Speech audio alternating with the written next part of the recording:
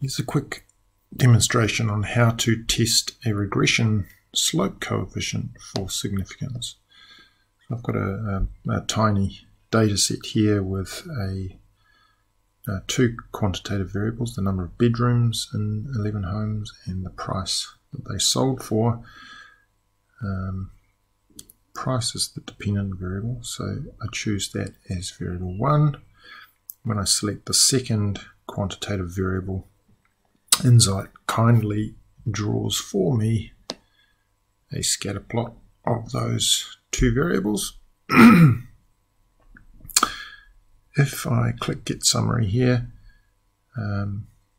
calculates a correlation for me.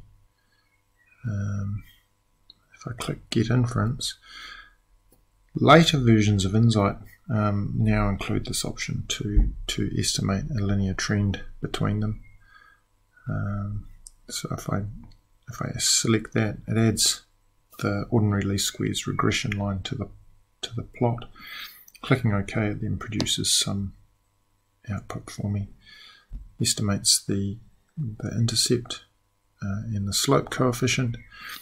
Gives 95% confidence intervals for each of those based on a t-distribution with n-2 degrees of freedom, and also calculates a p-value for the two-sided hypothesis test that those the underlying coefficients are equal to 0. So here we have a p-value for the slope. Not often interested in the p-value for the intercept. The slope, this e to the minus 0.6, that's telling us that number is 6.8 times 10 to the minus 6.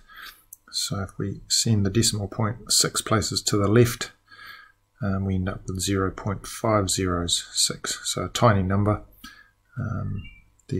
When this notation is used, it's always a tiny number. So we'd reject the null hypothesis that slope is 0.